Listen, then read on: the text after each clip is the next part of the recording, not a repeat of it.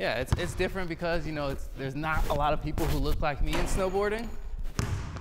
And like, you know, that obviously traveling and being in different places where there's no one who looks like me is a lot different. But at the same time, I think it's a great opportunity to, you know, just show people that there's so many different things you can do besides play basketball.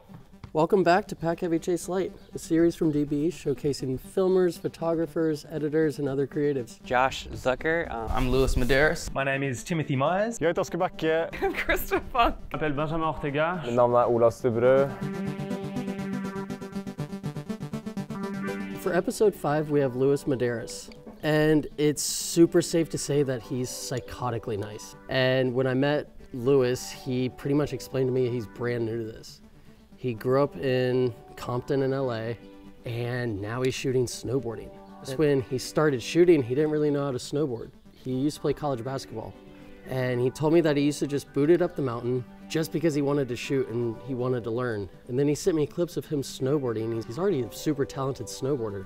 For this episode, we drove around in Sacramento. It was like 100 degrees outside, and Luis's old Honda doesn't have air conditioning. About 100 degrees in Sacramento. We've got no AC, we've got no gas, and that's how we like to live life, on the edge. Anyways, I'm just gonna shut up now. Welcome to episode 5 of Pack Heavy Chase Light.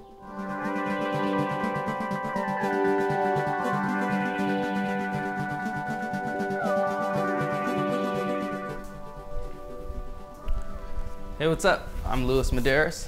I'm 26, I'm from Los Angeles, California, and I'm a filmer. Well, honestly, I didn't start shooting until 2 years ago. And the first thing I started doing was shooting for the college I graduated from, where I played college basketball at. Yeah, the next thing I started shooting was snow.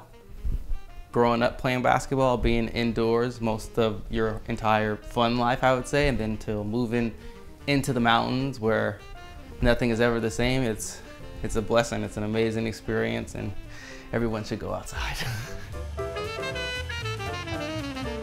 One unusual thing that I always have in my bag is we're gonna pull out my insert. If you pull out my insert, I always have a SD holder. I just have it loose in there just so I can always be on my toes and just remember that there's something small in there. Kind of gets my memory going for all the other little stuff. So we'll just put How does that work?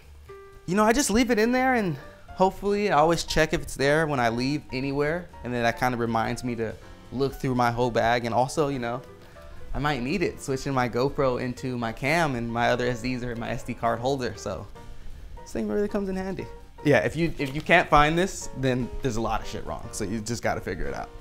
Other roles when I'm not filming is I'm a full-time uncle for all the young kids that hang out with me. It's kind of funny, all my friends ask me, why are you always hanging out with kids? I was like, 'cause I don't like hanging out with you guys.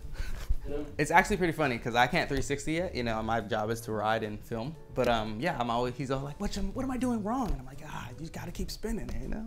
That's what you gotta do. A lot of it's mentally, you know, a lot of these kids are super talented. So all you gotta do is just give them confidence mentally, and they can do it, you know? It all starts up top. If you got it up top, then everything else will flow. The thing I'm most proud of is I'm working on a movie right now called The Onlys. It's called The Onlys because it's about all the professional black snowboarders, and usually if you're black and you're snowboarding, you're the only person on the mountain that is black. So I called it The Onlys, and when I started, I figured out what my passion was, and I really wanted to give people who look like me a voice on the mountain, and there's a lot of people who are already putting in so much work as professional athletes and minorities on the mountain and just in general. So yeah, I've been filming this movie, and I'll film it all next year as well, and then 2024 I'll release it, and this is kind of like a little teaser I put together.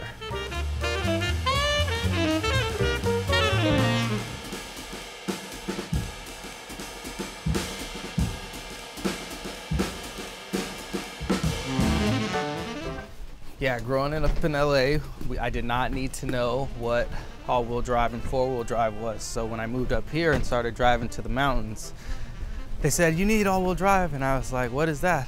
All the wheels drive. And they're like, no, all the wheels don't drive. So I got an all-wheel drive car. This is black and tan, handy dandy Honda. And it does have all-wheel drive. And I'm always ready to go to the mountains. 'Cause I'm a mountain man. Mountain man Lou.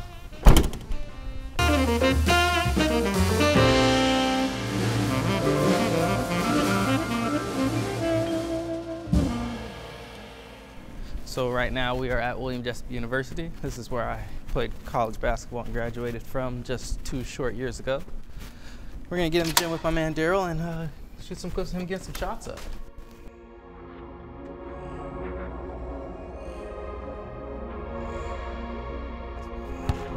Last time I played ball was the last time I was here. Huh? Coming from basketball to snowboarding it's a complete change in like general people and the people you work with, but overall it's kind of the same motivation. It's the same thing. It's hard work, you know?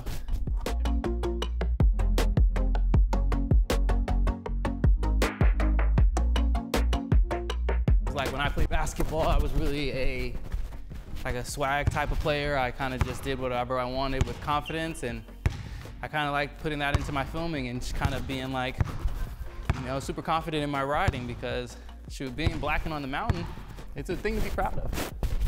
Just like when you put all those hours in the gym and you make a shot, it's a thing to be proud of. Oh, nice. Dude, I used to, what? We're on the tail end of winter, and recently I have been working on the Culture Shifters event. And that was an event where we invited a bunch of different people and from a bunch of different backgrounds of social media, you know, where it's music, whatever the case may be, and we invited them to go snowboarding.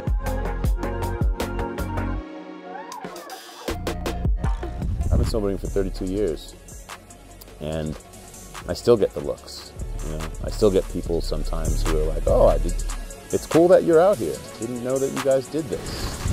So the main goal with Culture Shifters is to show people in the diverse community that, you know, there's a space in the outdoor snowboard world for you, which there is, and I'm a key source of that, you know, just being able to live my life how I do now, from being inside the gym to now always being in the mountains.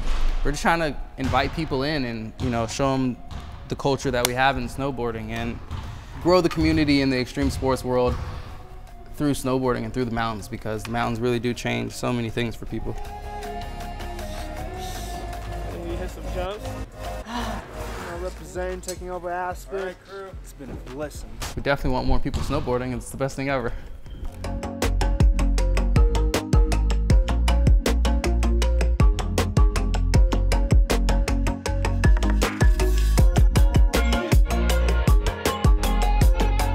It's my first time shooting for the US snowboard team, and it's like my first time actually being allowed on like a competitive, high stakes course. There's a lot going on. I was nervous as shit. I'm like, damn, they let me on the course. Who the fuck let me on the course? Sparky hit me up and was like, yo, Lou, you got any clips? And I was like, there's fucking no way that he just asked me that. Mark McMorris, Mr. Hulk. I like to call him that because he's just like a brick. Asked for clips, and I looked at his clips, and they were the worst clips I had ever done. They were the worst clips of the week. There was so much snow on the lens, and there's these big ass black spots.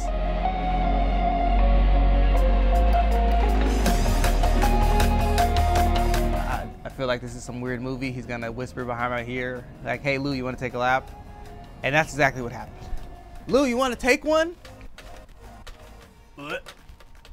We start going, and I've never gone this fast in my life with my camera that costs more than my car, and we're just hauling ass. And once they start going to them jumps, y'all, look at this, look at this, look at this. Keep them in frame, Lou. I'm struggling. You saw the shake? I was struggling. Look, I had to switch angles because I was struggling. I was glad I didn't fall, because, you know, you catch an edge there, you going that fast, you probably die, or like wish you died. It's a lot of, and then your camera's gone, so you might as well have died, because there's no reason for me to be there with no cam. Hey, shout out to Spark for always giving me this random shots and me failing every time. A travel cheat code is always bring a blanket. And everyone who flies to Denver knows that you always end up sleeping in the Denver airport. Oh, because you know you miss a flight, or there's a storm, or it's windy, or you can't fly into Aspen because it's also windy, or you missed your first flight and you're late. Like me, sometimes, half of the time. I'm not ever late, the check-in times from when you gotta get to the airport and when you leave your house are just, sometimes you mess up, you know?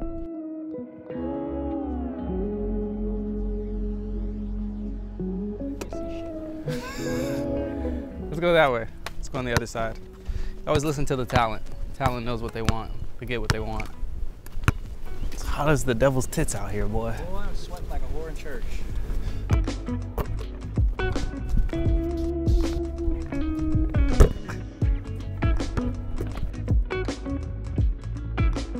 Yeah, we'll go wide. Just some nice scenic shots out here. Always got to get that dust off the lens. They're called.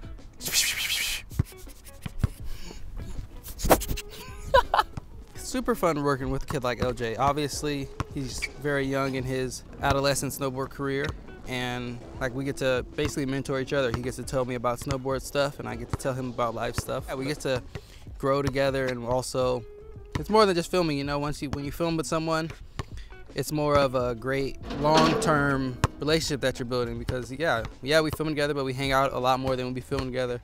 He's like another one of my little brothers, so being able to just learn how to film and being in snow has been a lot different than I thought it would be, because I kind of thought I'd just walk out there and film, and that's not how it is. Just like basketball, snowboarding has its do's and don'ts, and it goes like that with its filming. But it's been awesome. You know, I just kind of stay with my own style and take some lessons from people that I see are doing some dope stuff. But it's not a hard journey, you know, it's just time and effort, and like anything, consistency and some hustle. If you got hustle, you can do anything. Yeah. Talent is fired, obviously. What is pack heavy chase light? Heavy chase light. Oh, chase the light. Nice. Yeah. Pack heavy chase light. Pack all your stuff, because who knows when you're gonna go back home. The days get piled on when you're shooting, so pack all your stuff. Maybe an extra toothbrush, because I seem to always lose mine. And my toothpaste. Toiletries are very hard to come by. What does that have to do with lighting? My teeth are white, so they bring some light. I hope I bring some light to your day with a smile. Oh, dude, I didn't think that meant chase the sun. I thought like pack light as in weight.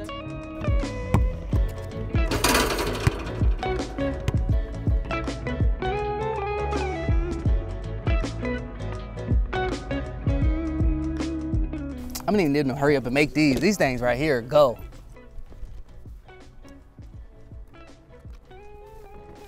All right, Sam, appreciate you. Shout out to the DB crew. I'm gonna keep all the bags. Sam, you hope you get home safely. My man Daryl will take care of you. Whatever you left at my house, it'll just be mine.